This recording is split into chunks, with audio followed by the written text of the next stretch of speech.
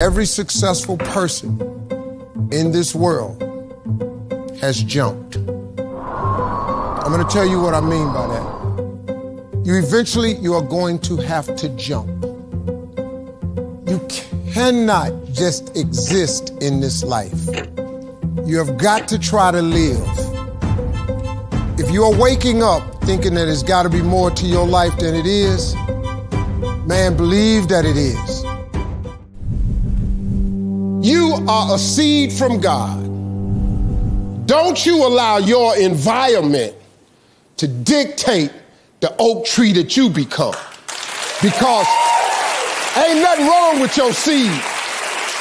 All of y'all got this wonderful gift that he gave you at birth.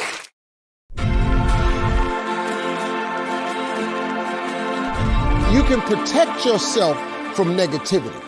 And that's what stops most people, negative thoughts. You can coat your mind from negativity. It's a real simple exercise to do. I do it every morning before I walk out the door. So I walk out as a positive person. To coat your mind from negativity, the way you can put a coating around your mind is with one simple thing. Success is not how far you got.